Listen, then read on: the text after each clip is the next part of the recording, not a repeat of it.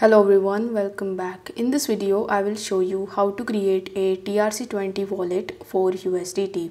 Now, there are many other wallets that supports TRC20 like Trust Wallet, Exodus Wallet and some of others.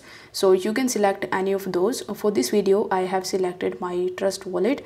So if you don't know how to set up your account on Trust Wallet, then I have also created a video that would be on my channel.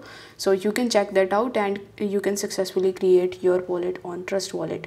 Now once you are on the home page, you simply need to tap on the gear icon in the top left hand corner, and from here you need to tap on the plus icon in the top right hand corner.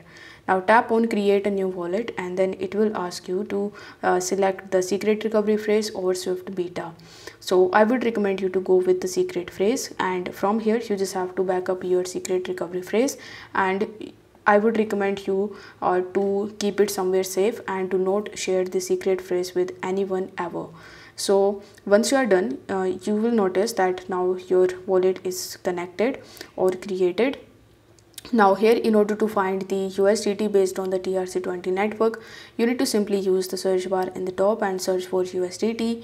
Once done, you will be able to find USDT on various networks like Ethereum, Tron, Solana.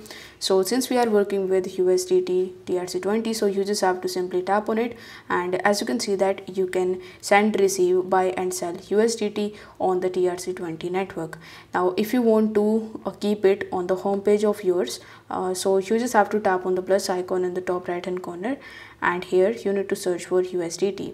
Now once you are able to find USDT on the Tron network, you just have to turn the toggle button right next to it, and now you will notice that we have our USDT TRC20 on the home page, which would be very quick for you to send, receive, buy and sell.